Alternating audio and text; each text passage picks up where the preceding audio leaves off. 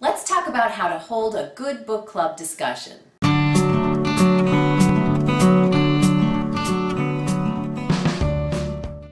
I've visited dozens of book clubs and I keep hearing the same frustration over and over again.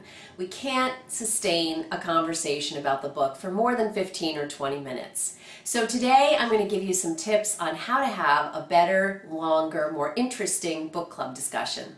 The first trick is just to get the gossip out of the way up front. A lot of book clubs are social groups and they want to have time to catch up with each other. Maybe you haven't seen each other for the past month. So just allow 20 or 30 minutes or however long is good for your group at the beginning when you're first arriving to sit down, relax, catch up with each other and get some of the chat and gossip out of the way. If you find that it's really hard to sustain a conversation because that gossiping and chatting continues on into the meeting, it may be that you need to diversify your group. Invite some people who aren't part of the inner circle. So a lot of book clubs are designed around a religious organization or a neighborhood or work, and if everybody has those connections, then it's easy to get sucked into discussion about things in your lives outside of the book that you've read. But if you each invite somebody from another part of your life into the book club, you'll have a diverse enough group of people that the thing that binds you is then the books that you've read and not other things that you're drawn to talk about together.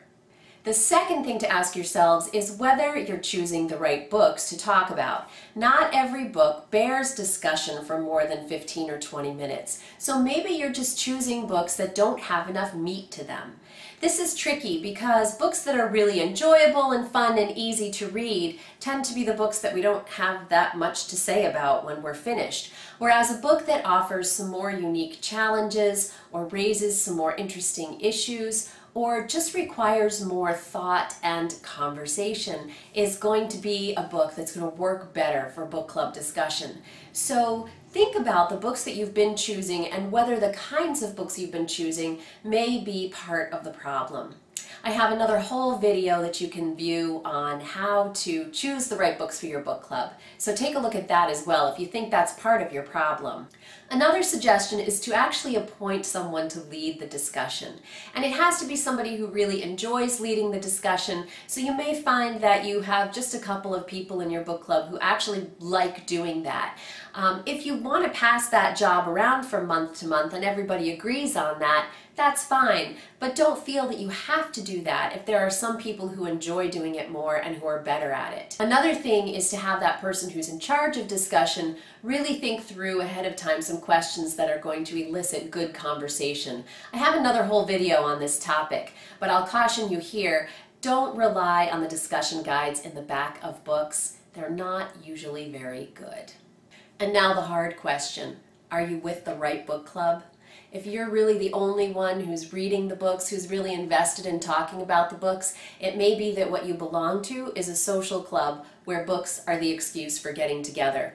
There's nothing wrong with that. Keep meeting with that group, have a glass of wine and some conversation every month, but in order to talk about books, you may have to go and look for another book club or possibly create one yourself. If you have other suggestions about how you've gotten your book club to talk more about the books, please post them below and share them with the rest of us. Read on!